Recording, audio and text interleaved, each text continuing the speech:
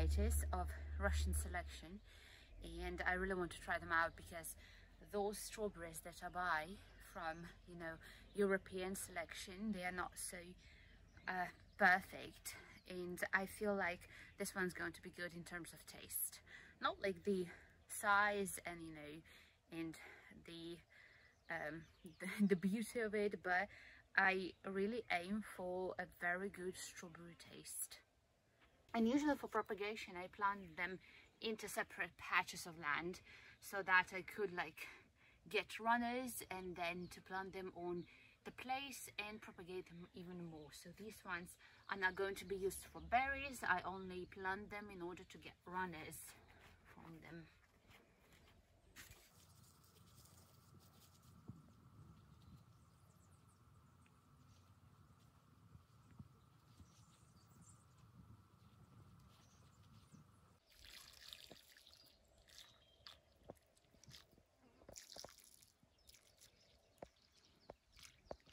We decided to finally occupy this wild patch of land, and here we're going to plant trees. So there we have old apples, and we're going to plant all the trees in between that apple tree and the walnut. Right now we need to clear everything in here. Then, if you can see, there is a row, and we're going to plant the trees into the row so that to make it even.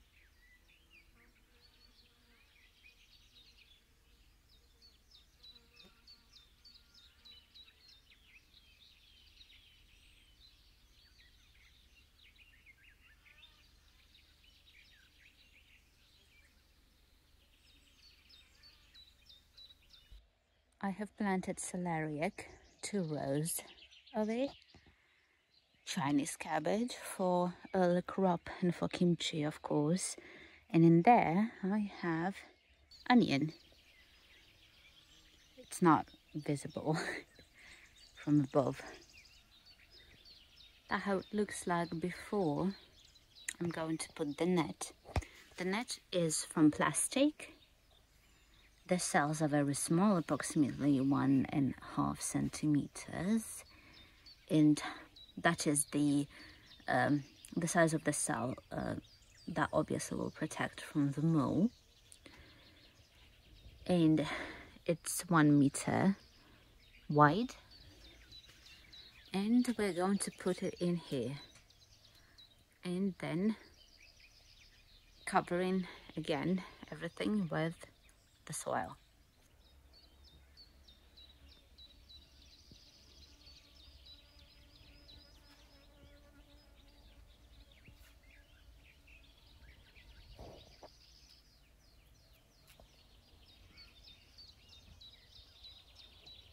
These are, by the way, the sunflower seeds that we use as a mulch here. Yeah, that's how my mum loves sunflower seeds.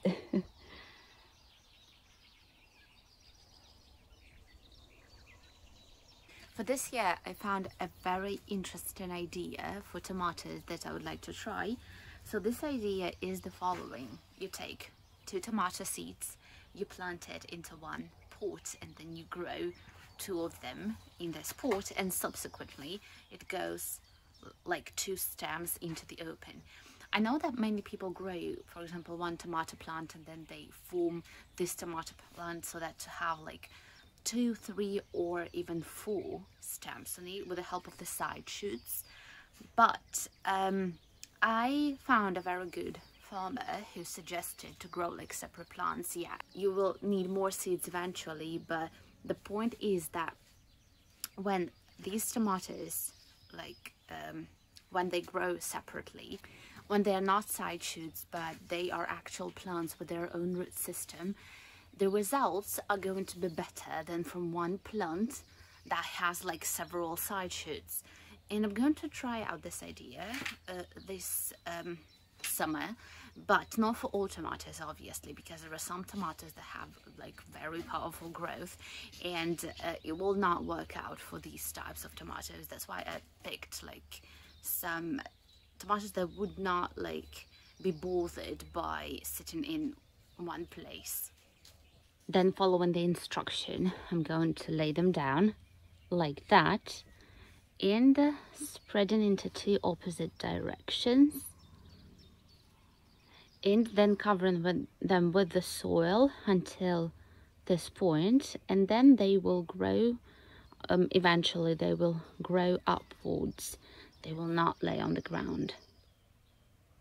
So eventually it looks like this, and obviously I left the leaves. It's very important not to damage them, otherwise there will be some consequences. But yeah, that's how it looks. I've never planted them like that, but I feel like the results will be good. So the patch is ready. As you can see, I planted every tomato plant in the same way, and their root system is in between, in the middle.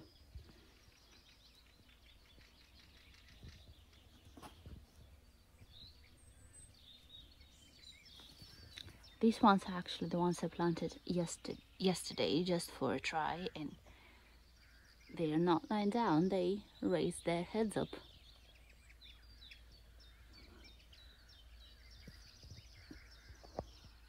I'm going to plant mint and catnip here.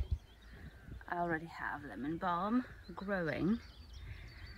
If you remember how small lemon balm was, but right now it formed several bushes and it's going to be very high. But these leaves are perfectly fine even for taking them for tea. And I also thought about where I was going to plant everything else, and I thought that this patch of land could be ideal for forming like a kind of like tea border, so growing all the plants and every like herbs and spices here, especially for tea.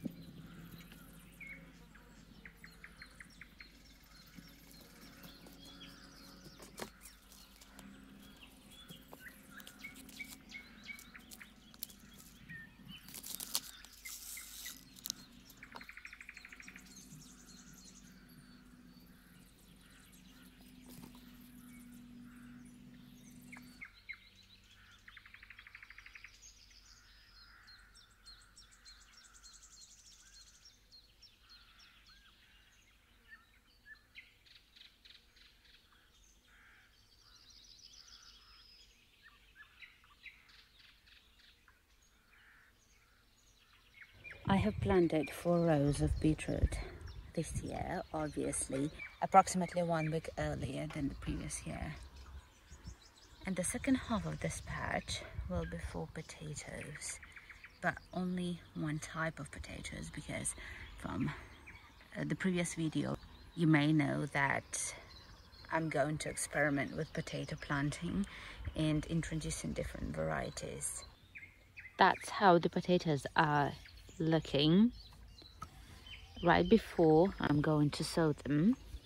So the point is that I'm digging the holes approximately 20 centimeters deep, and for every pit I'm going to use like approximately 4 to 5 stems of potatoes, and I'm going to place them like that, so that the roots that are forming in here could touch the bottom like that, and the second one will be a little bit above from it, and that is like 4 stems for one bush.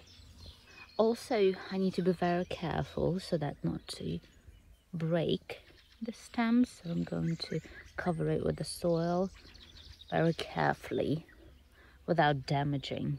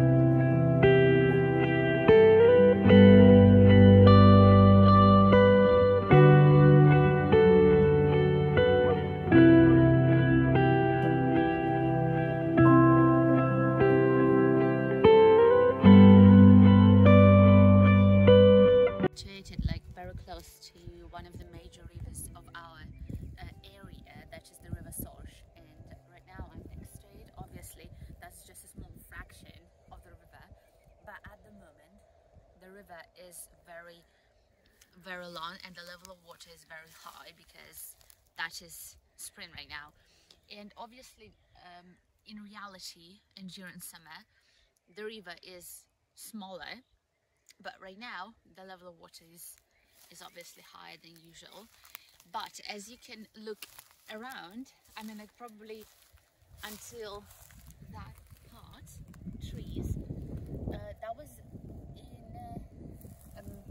in the first part of April, in the first half of April, and the water reaches like that level there, and it is potentially very dangerous, but we don't have like a lot of villages nearby the river, at least at this point.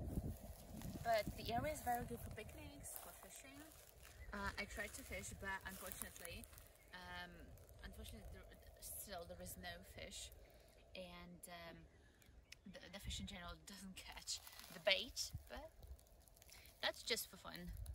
So if you take a closer look on that, I mean like bushes and trees, you actually have the remaining parts of straw that like that's the result of the high level of water that was in the first half of April. Well, right now the river is there, but can you imagine like all the way to the forest, and you can see some parts like the straw on the bushes.